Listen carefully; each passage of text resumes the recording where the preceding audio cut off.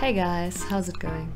It's been a long while and I think you probably already mastered the dagger usage. If not, check out the first part of the series. It will be linked below in the description. There you can get some details on how to utilize the dagger. So today we will be talking about resource management as a rogue and planning ahead and keeping track of your win conditions. Planning ahead means that you always keep track of your mana curve and look at your cards, and basically you have to keep an eye on the following aspects.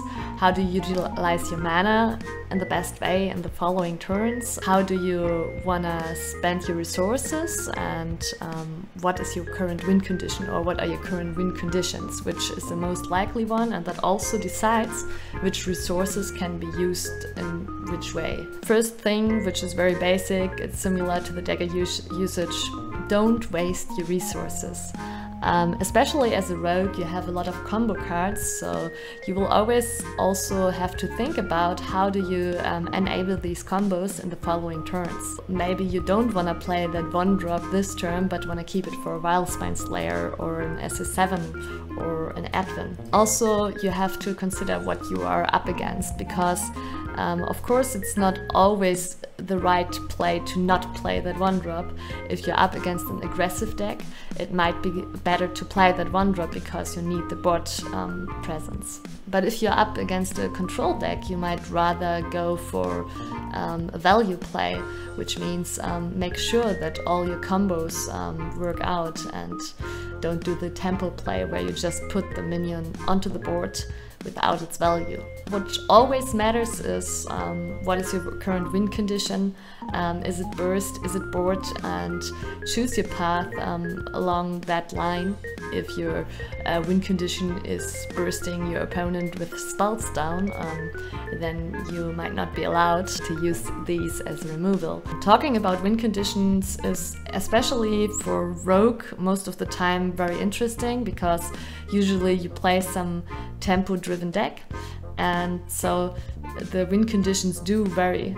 The win condition can be an early huge Advin if it doesn't get countered. The win condition can be just sheer tempo in the mid game and overwhelming your opponent with the minions on the board. But the win condition can also be just throwing a lot of spells in his face if you play some Malygos combo or spell damage finisher. It could also be something like Leroy Coldblood. Especially as a rogue, it's not that certain which your win condition is, and especially in the early state of the game, you have multiple win conditions and you don't know for sure which win condition it will be. So that's why it's, especially for rogue, very important to never waste your resources. You're like not a burn mage who actually can win games by just throwing a fireball at turn 4 into your face. It's still not a good play, but you can still win the game by doing that. Usually rogue is about applying pressure one turn and never stop. So you don't have to apply pressure by turn 1 or turn 2 or turn 3, but as soon as you start, there has to be some tempo pressure on your opponent every single turn. Of course, that doesn't apply if it's like a very slow matchup, then you can have maybe a dead turn. Your opponent might also have a dead turn, and then it won't matter too much. You're looking for a setup where you can have an excellent curve of tempo plays and pressure your opponent down. That only applies if you're not playing a pure combo deck. Like there are some builds which are heavily depending on a Malygos combo. There your setup is rather cycling, drawing and getting to that combo. The pressure play applies to tempo decks. It doesn't apply that much to pure combo decks, though most builds, even the Malygos builds, are a mix of both. Only give up your win condition basically if it's your last, if your opponent has lethal.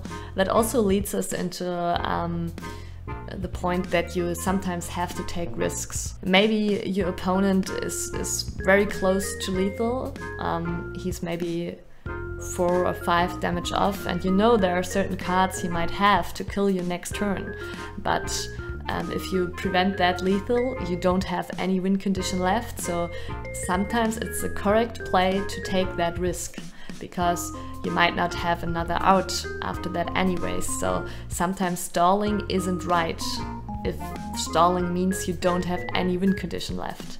If you do have a win condition left, of course, prevent that lethal and try to go on. So guys, that's already my thoughts on how to plan ahead as a rogue. Always look at your mana curve, always think about your win condition, always consider what you're up against to decide if you're up for the value play or up for the tempo play, and plan your curve accordingly. If you liked the video, I'm really happy if you hit that like button. If you didn't like it, of course, you can also hit that thumbs down button. I'm really happy if you also give me some feedback if you didn't like it. Of course, also if you like it, please use the comment section for that. You can also contact me on Twitter, and of course you can find my live streams on Twitch almost every day. Thank you for watching, guys. See you soon.